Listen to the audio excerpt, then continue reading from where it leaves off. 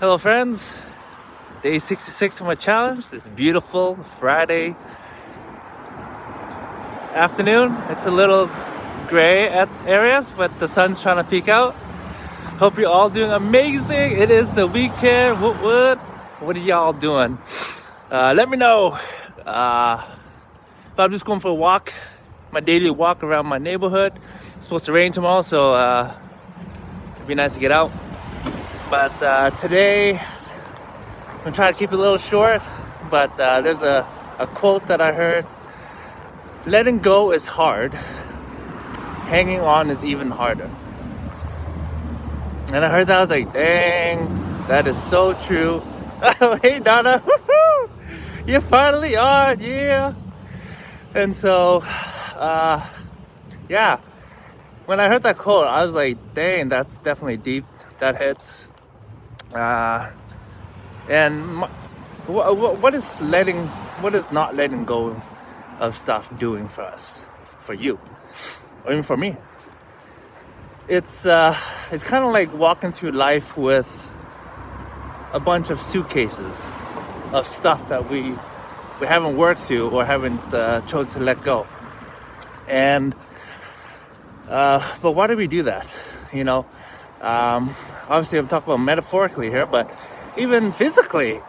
Like a few years ago, I moved 3 times in 3 years, and for different reasons. However, every time I moved, I didn't realize how much of a pack rat I was. I guess I picked up from my mom, I guess, hoarding stuff. But every time I moved, I got rid of half my stuff. And the first time I moved, I was like, oh my gosh, I have so much crap I need to move. And it was just a lot of work. And I didn't want to do that again. So the next time I moved, I got rid of half my stuff. A lot of clothes I donated.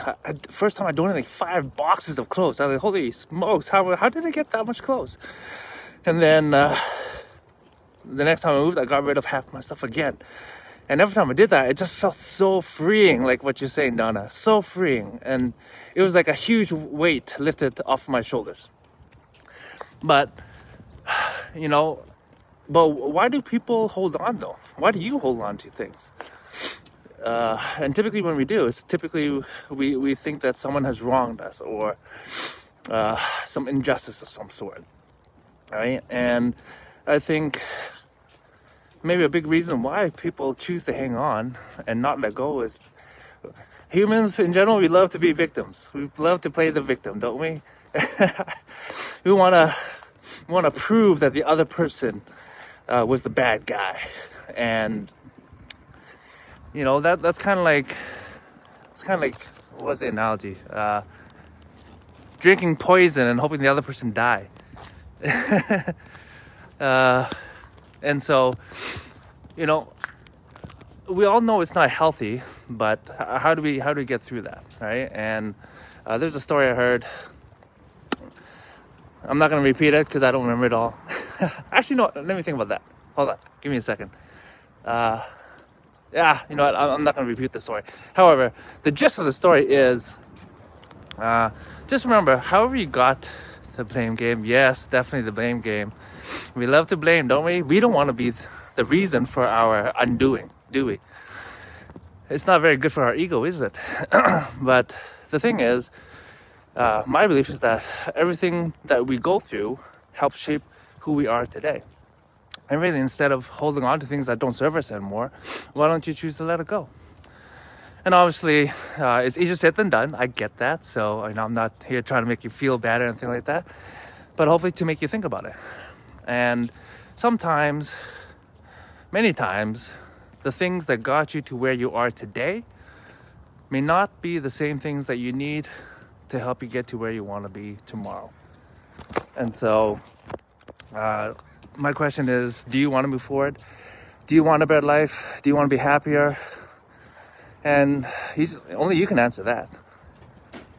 If you're happier today than you were a year ago, then awesome. You're probably doing something good. But if you're not, then maybe look in the mirror. Ask yourself, you know, what am I holding on to that's not serving me? And then because a lot of times to be able to move forward, we actually have to unlearn a lot of things that we learned. And sometimes that's usually like the second step. Awareness is the first step of change.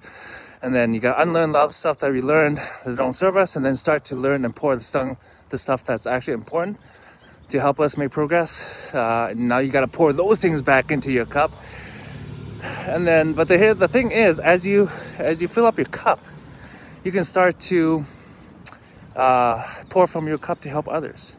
And even though it may suck in the moment or during the time that the situation that you're actually going through, it may not be fun, it might not be enjoyable or feel like crap, but you know, I hope you learn how to let go of things and not bring those suitcases with you everywhere you go and every time you move somewhere. You know, if you had suitcases with some wheels, it's not too bad, but imagine if you didn't have wheels. Oh my gosh, I had luggage that didn't have wheels. That's why it came to my mind. And every time I go on a trip, I'm like, why is this so heavy?